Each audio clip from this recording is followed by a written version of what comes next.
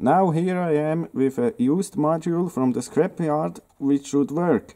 I didn't switch on the ignition, but I see the light is coming back. Let's try. Something happens. Whoa, loud. Out again.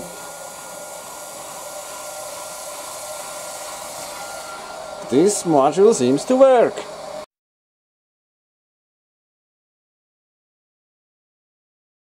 Here we are with both modules. Here is the working one, here is the dead one.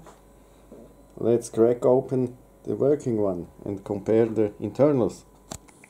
Both modules are open now, and as you can see, both have the same hardware. Yeah.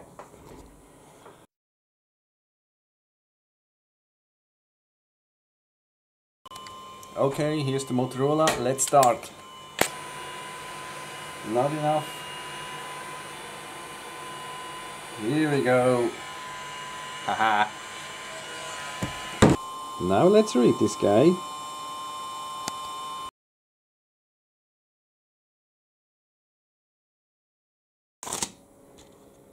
Here I have new processors, new Motorola's, fresh out from the pack, still sealed. Crack open this now and solder the new processor to this adapter board and program the readed contents. Nice. I'm happy that these Motorolas are still available because this is real old school stuff.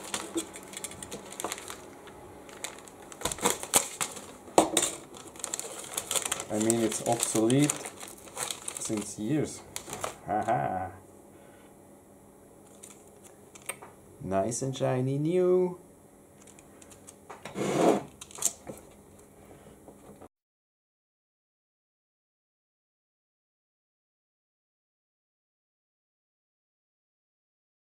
Now this processor is ready to install to my broken module. And also, since I'm a nice guy, I will program another new processor for the module from the scrapyard, because I'm very thankful for the guy who lent me out this module to repair my one. So why not make him happy and make this module maybe last longer after a new processor, because I know these processors are known to fail. Why not? I'm so happy that I found exactly the same module. So now install the new processor in here and confirm the repair. Now the big moment of truth here. All is ready to test. Power on. Current is a bit more than before. Let's go straight to the reset pin. Here.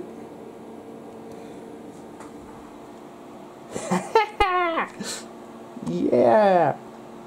It works! Wow! Go to the oscillator. I have to change the time base moment. Smooth. No more breakdowns.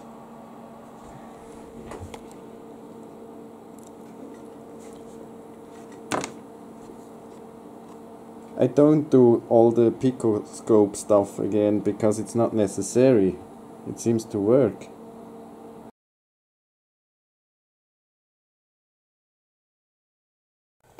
Back in my workshop with the new module. It's almost dark, but I want to know if it works.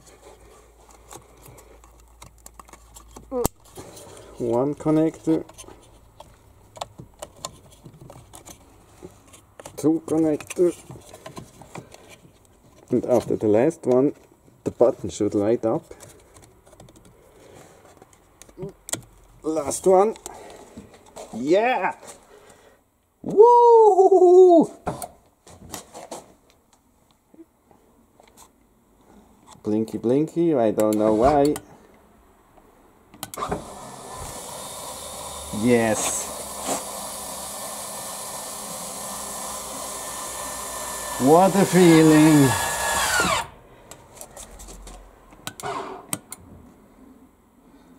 Why does it blinks?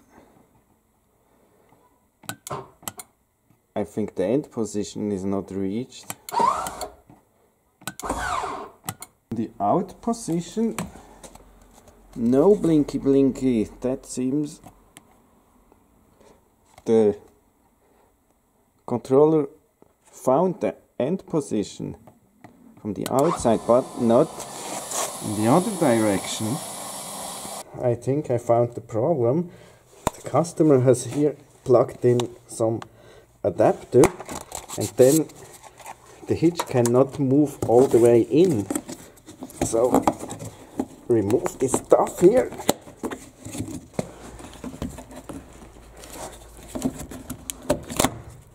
Okay, now it's out. Try again. Other direction.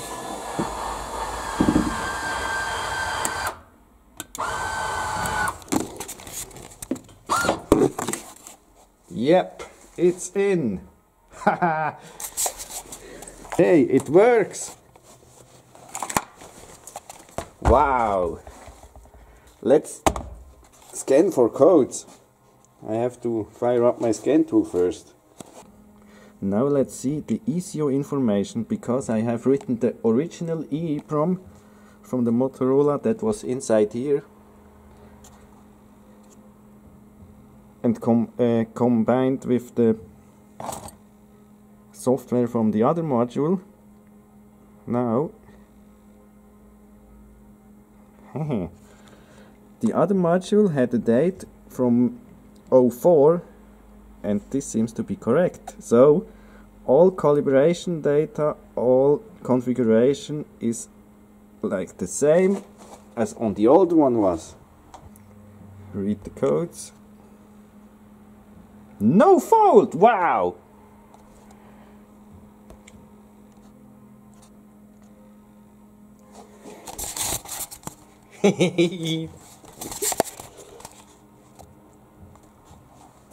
Successful repair.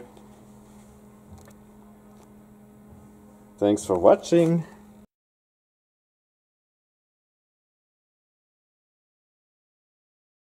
Just for kicks, I want to know why the module didn't work.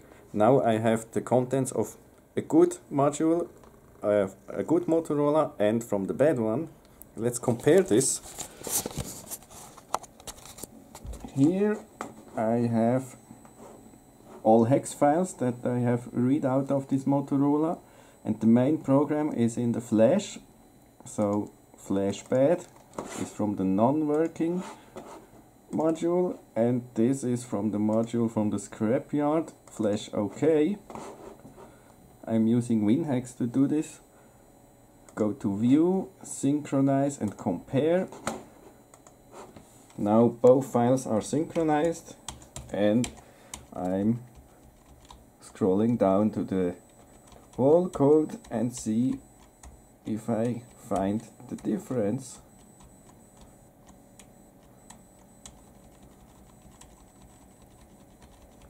Nothing so far.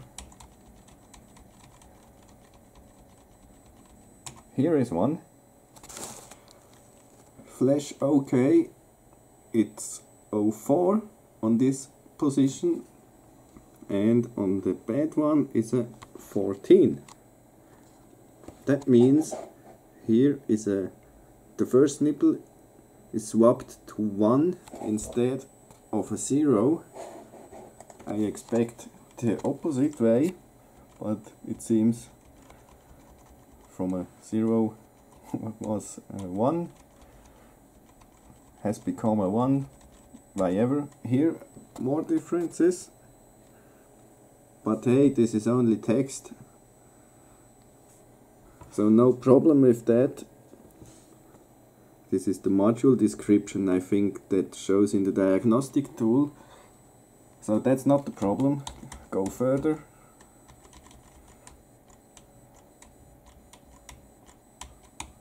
That's it. Huh. So, only one difference. That made all this mess. Where was it? I'm too far.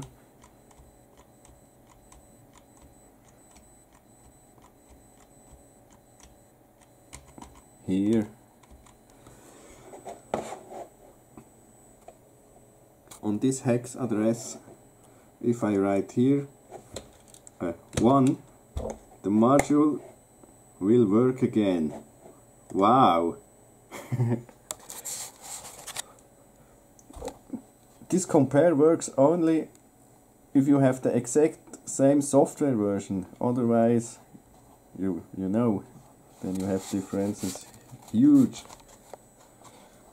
My cat is also here. She wants some food.